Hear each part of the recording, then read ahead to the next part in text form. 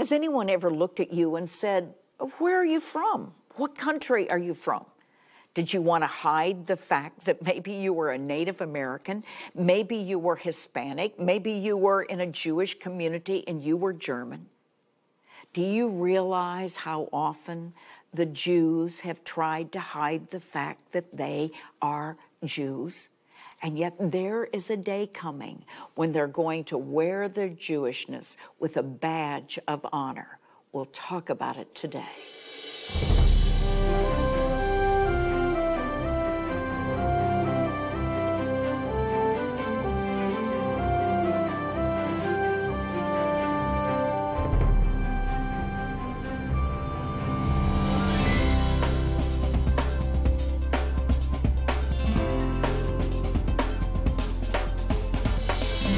Well, I don't know if you noticed it or not, but I'm in a wheelchair and I can roll back and forth. Now, when I've taught the other programs this week, I've been sitting in a chair and totally immobilized. Why did I move to a wheelchair? Why have I got all this wood on the table? And why have I got a carving tool like this knife? Well, you're going to find out why as we do our program today. And I pray that it will give you a visual that you won't forget and that God would use in your life anytime you're tempted to think about worshiping something else other than God or put someone else in the place of God. Well, beloved, we've come to Isaiah chapter 44, our final chapter for this week. Remember in 43, his last words were, I'm going to assign Jacob to the band and Israel to revilement. But then he says, but now listen. He says, oh, Jacob, my servant, I'm going to assign you to the band. I'm going to put you up for revilement. But listen to me, my servant. Israel, whom I have chosen. How many times has he said, I have chosen you? He wants them to remember that their salvation, even the fact that they have become a Jew, is not because of their choosing or their design, but because of God's plan. He goes on to say, thus said the Lord who made you. Now remember, we have a free downloadable study guide for you so that you can discover truth for yourself, so that you can study with us through different books of the Bible. You can get that free study guide by going to preceptsforlife.com, preceptsforlife.com, or by going to the phone and picking up the number that we are going to give you. Now, as you look at this, I want you to see that one of the things that we would tell you is mark every reference to Jacob. So what I do is when I see Jacob, first of all, I put a Star of David over him. So he says, thus says the Lord who made you, Jacob, and formed you, Jacob, from the womb, who will help you. Now, he's saying, I made you Jewish. I made you a son of Abraham. I made you a descendant of Israel, of Jacob. I chose you from the womb, but I chose you also from the womb of Sarah, the wife of Abraham. He says, do not fear, Jacob, my servant, and you, Jeshurun, whom I have chosen. It's another term for Israel.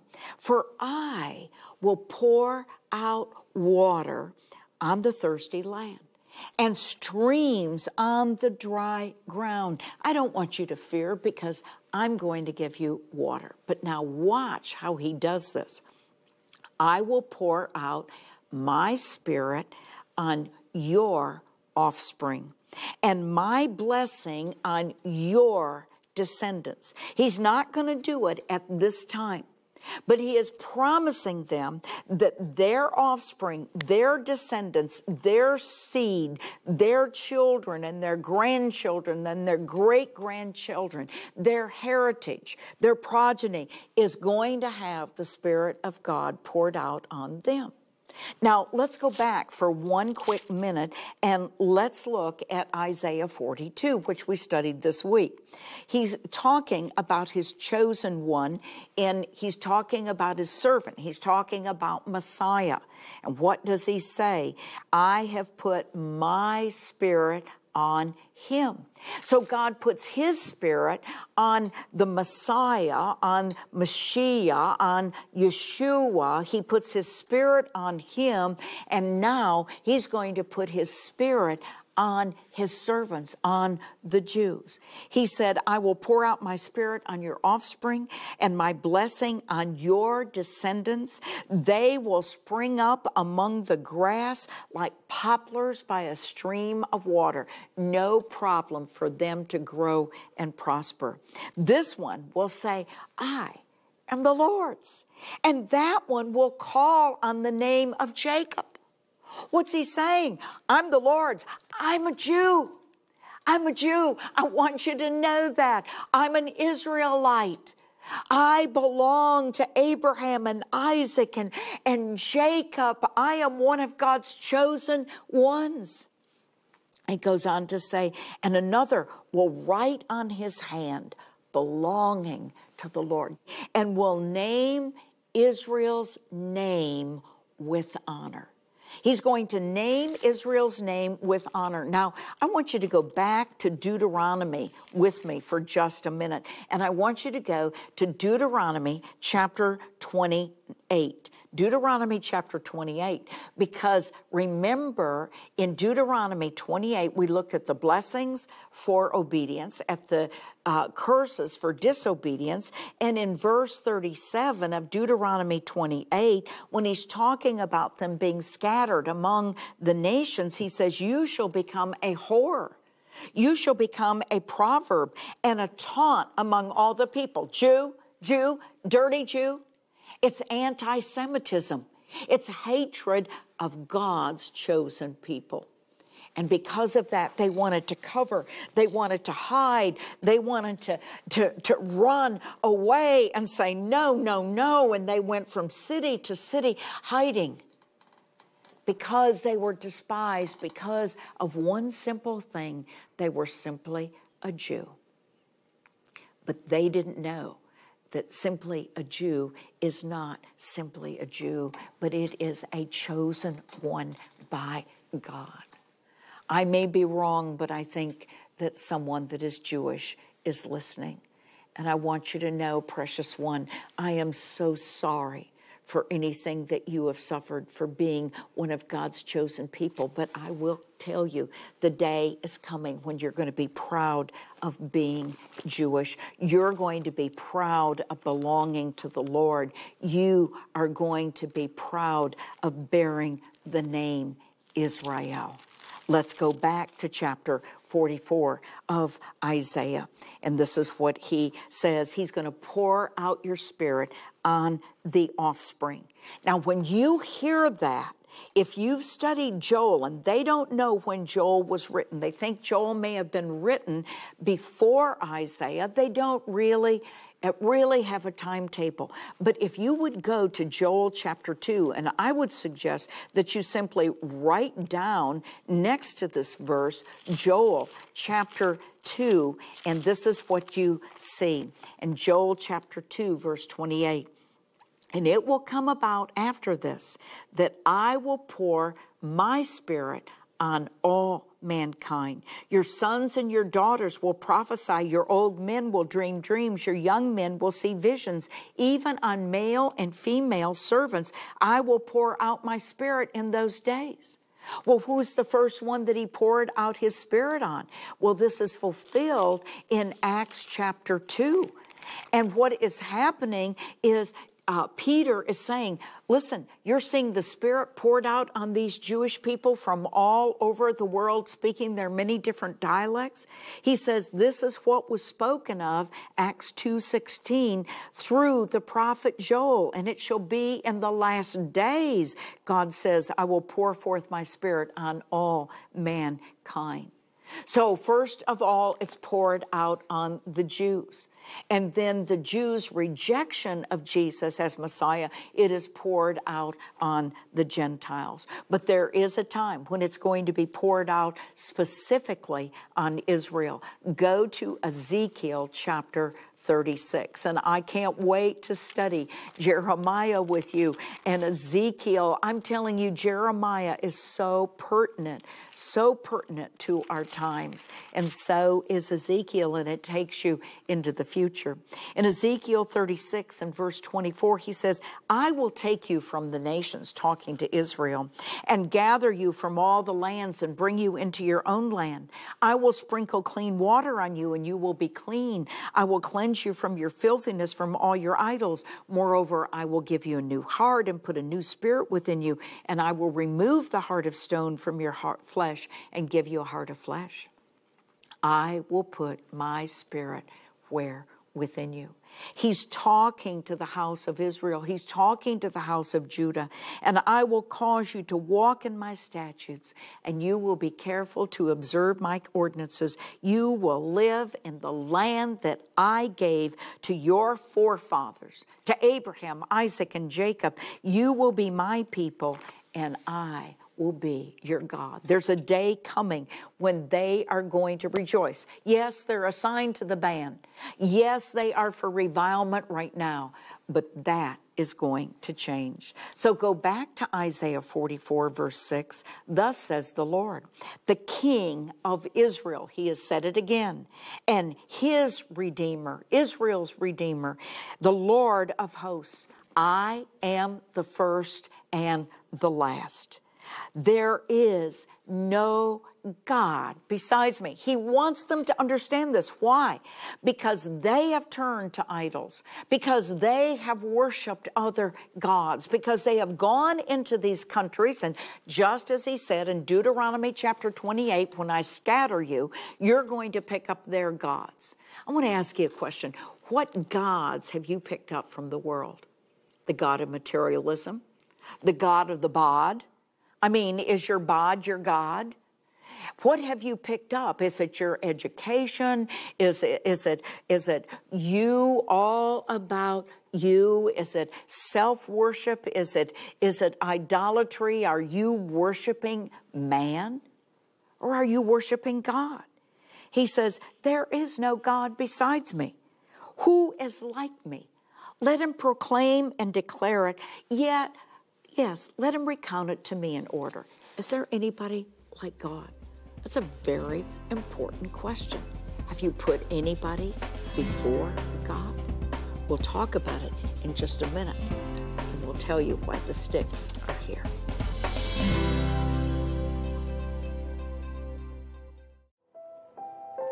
Do you desire to know what God's Word says? What a better place to come and study God's Word than where it actually happened. Whether you're a seasoned Precept Bible study leader or a brand new student in God's Word, we'll meet you where you are and take you deeper into your journey in God's Word. Come with us and study God's Word where it happened. And not only to deepen your relationship with Jesus, but to deepen your relationship with others all around this world.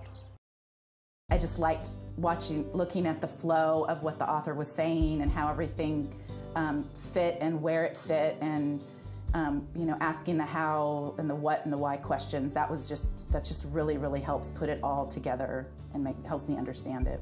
And so I would go to my Bible and I'd read it and it'd be like, oh, thank you, Lord. You showed me, you spoke to me, and that sunk in and made it solid. Discover truth for yourself through the Precept Inductive Bible Study Method.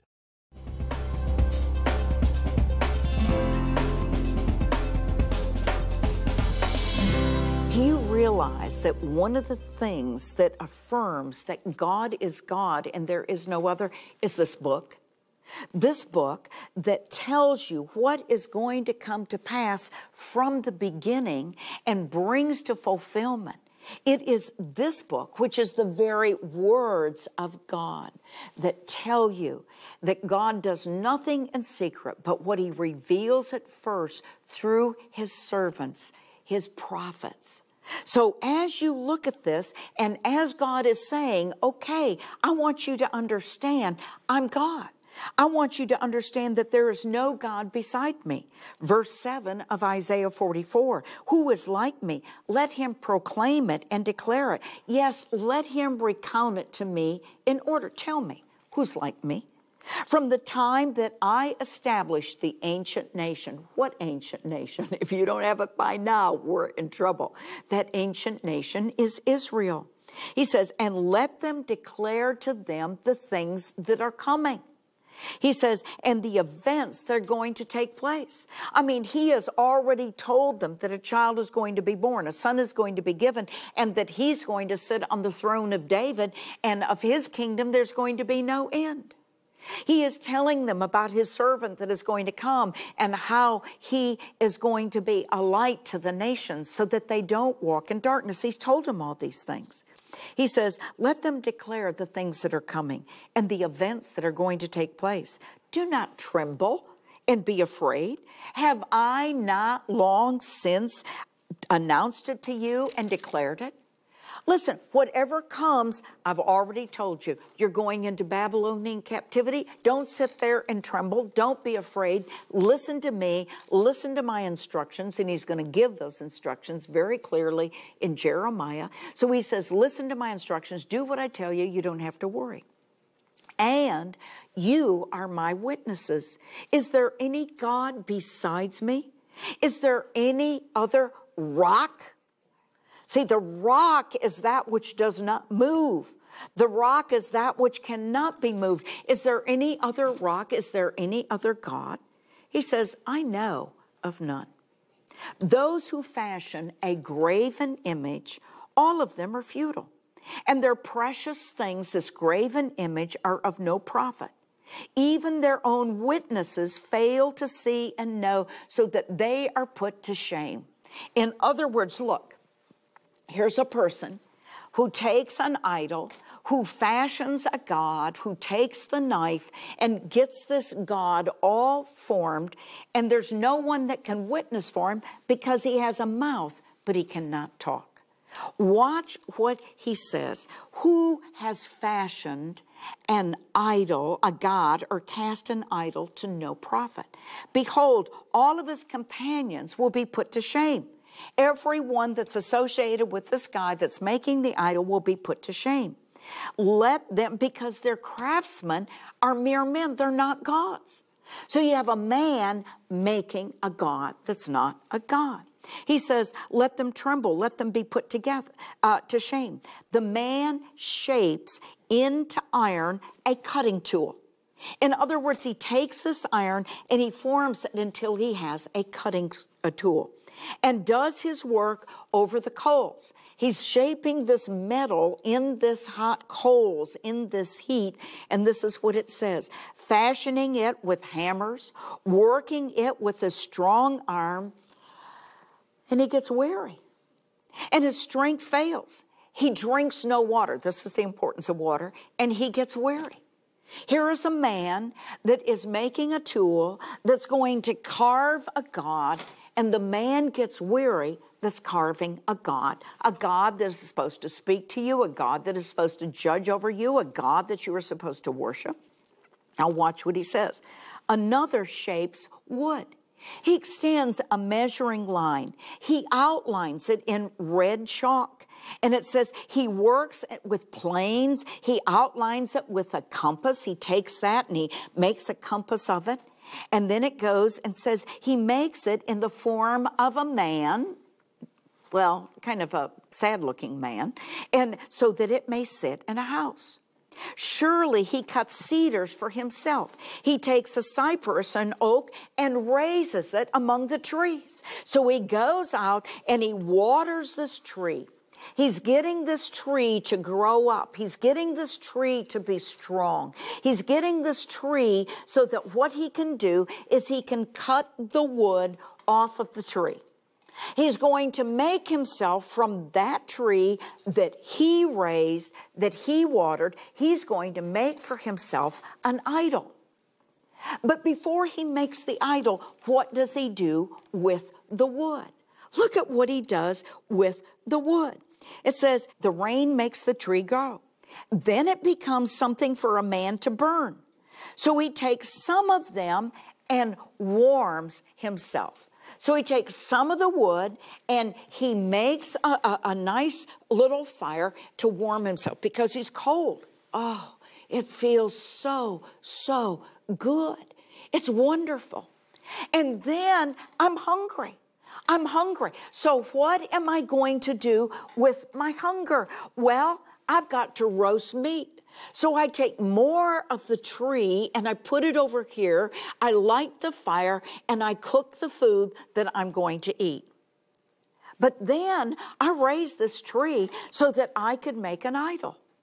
So he takes one batch of wood to warm himself, another batch of wood to roast his meat, and then he takes the third batch of wood to carve and to make his idol. And what does he do? Watch, it says, then it becomes something for a man to burn. He takes one of them, he warms himself. He also makes a fire to bake bread. He makes a god and worships it. He makes it a graven image and falls, God you know, and falls down before it.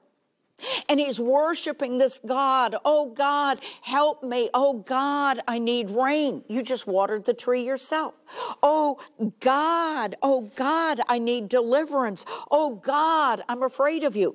You just carved it. You just carved it. You took part of the wood and you used it for baking bread and roasting meat. You took the other part of the wood and you warmed it. You got it off of a tree that you grew. And now you've carved it and now you're bowing down to it. He says, but the rest of it, he makes a god, a graven image. He falls down and worships it. He prays to it. Deliver me, for you are my God. They do not know, nor do they understand that he has smeared over his eyes so that he cannot see, and their hearts so they cannot comprehend. No one recalls, nor is there knowledge or understanding that says, I've sinned. I have burned half of this in the fire. I have baked bread over its coals. I roast meat and I eat it. Then I make the rest of it into an abomination. I fall down before a block of wood. He feeds on ashes. A deceived heart has turned him aside. He cannot deliver himself or say, is there not a lie in my right hand? He's blind. And he says, remember these things, O Jacob and Israel, for you are my servant. I formed you. You didn't form me. I, your God, formed you. You are my servant. O Israel, O Israel, O Israel, you will not be forgotten by me. I have wiped out your transgressions like a thick cloud and your sins like a heavy mist. I'm taking care of your sin. Return to me. Return to me, for I have redeemed you. Why are you here worshiping something you made with your own hands? Oh, precious one, return to me. Shout for joy, O heavens, for the Lord has done it. Shout joyfully, you lower parts of the earth. Break forth into a shout of joy, you mountains, O forest, and every tree in it. For the Lord has redeemed Jacob, and in Israel he has shown forth his glory. Thus says the Lord, your Redeemer. You have a Redeemer. Live for him and know that an idol is only the imagination, the work of your hands.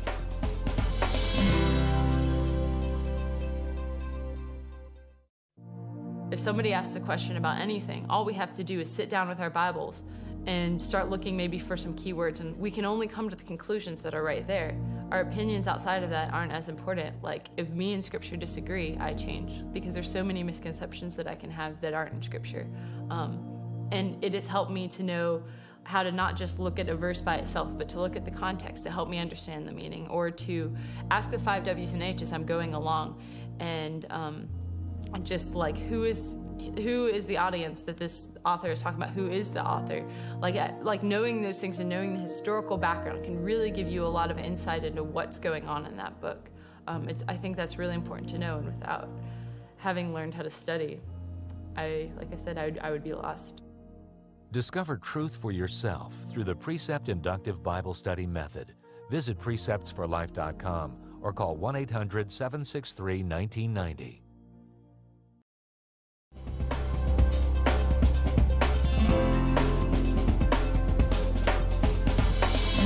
Well, beloved, have you looked at this idol that I have here on the table, and have you said, I am so thankful that I don't worship idols? It's pretty stupid, isn't it? They have eyes, but they can't see. They have a nose that never drips. Nobody blows it because there's no breath of life coming through it. They have lips, a mouth that cannot talk. If it goes anyplace, it has to be carried. If it falls over, it can't get up again. You have to put it up. I am so glad I don't worship idols. I don't know how people can do that. Oh, does an idol always look like that? Or is an idol something that takes the place of God? Is it something that you put before God?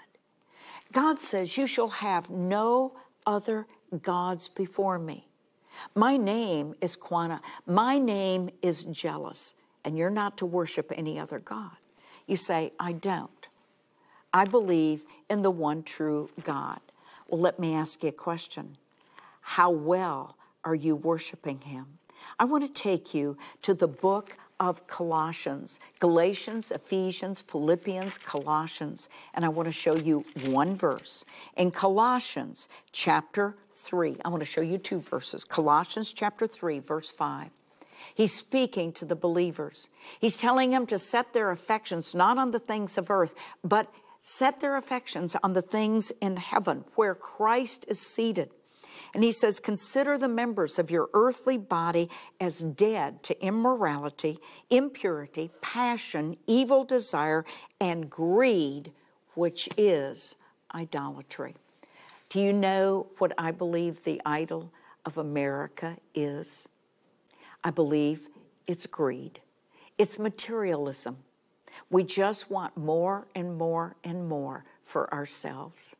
Do you know that we are ministering in 150 countries and in 70 languages, and they are crying for books? And how many books do we waste in this country? We keep buying more clothes for our back, more jewelry, more cars, more toys. It's idolatry. It's greed. Show me your checkbook. Show me what you do with your money, and I'll show you what your idol is.